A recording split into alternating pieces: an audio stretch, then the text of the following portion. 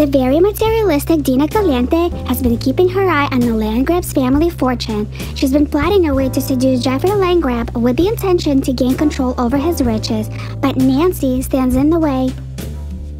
Watch this guide if you are just a little curious on what it takes to convince Geoffrey to leave his wife Nancy. With the help of the beguiling trait, Dina will be able to seduce Geoffrey in no time. To get this trait, you will need 2,500 satisfaction points to purchase it from the reward store in Aspirations.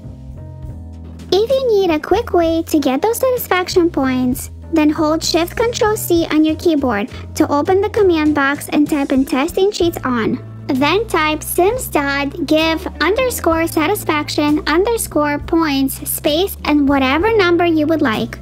Now Dina is ready to show up at Geoffrey's house for a quick introduction, but we don't want to flirt around Nancy to make her jealous, so they exchange a few words and she heads back home. When Dina is back home, she invites Geoffrey over. To beguile Geoffrey, click the romance button, then flirtation, then click beguile to make Geoffrey fall in love with Dina. Now that Geoffrey has fallen for Dina, keep building your relationship until you have your first kiss and your first woohoo. Interactions like kissing and holding hands will build friendship and romance at the same time. After you ask Geoffrey to be your boyfriend, be ready for him to ask you to move in together. Rejecting his offer will leave a guilty sentiment that will negatively affect your relationship. If you like a little drama in your life, you can have Dina ask Geoffrey to divorce Nancy right in front of her. Click on romance, then flirtation, then convince to leave spouse.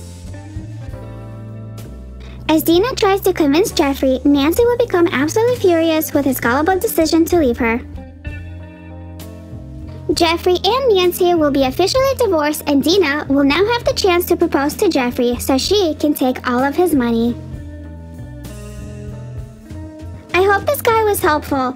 Don't forget to like and subscribe for more videos like this one, and thank you so much for everyone's support.